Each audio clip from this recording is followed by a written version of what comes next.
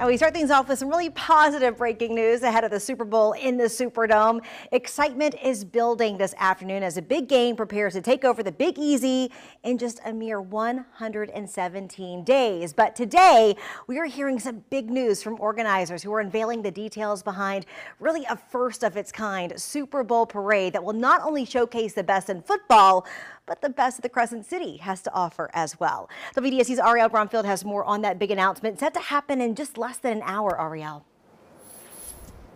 Yes, and I can hear the excitement in your voice. It is an exciting day as we're getting some updates as New Orleans is preparing to host the Super Bowl for its 11th year. And like you said, Randy, we are expecting a carnival-style parade the day ahead of that big game, the Super Bowl. And we are actually told that Raising Cane CEO Todd Graves, he is actually going to be the Grand Marshal for the parade. He was chosen to showcase the homegrown talent who became one of the most successful and richest people from Louisiana. There will also be new custom-built floats for the parade and cameos from signature floats, some of our favorites that we see every year during the carnival parades. The parade will also feature high school and college marching bands, and it's expected to roll on February 8th, which is the day before the Super Bowl.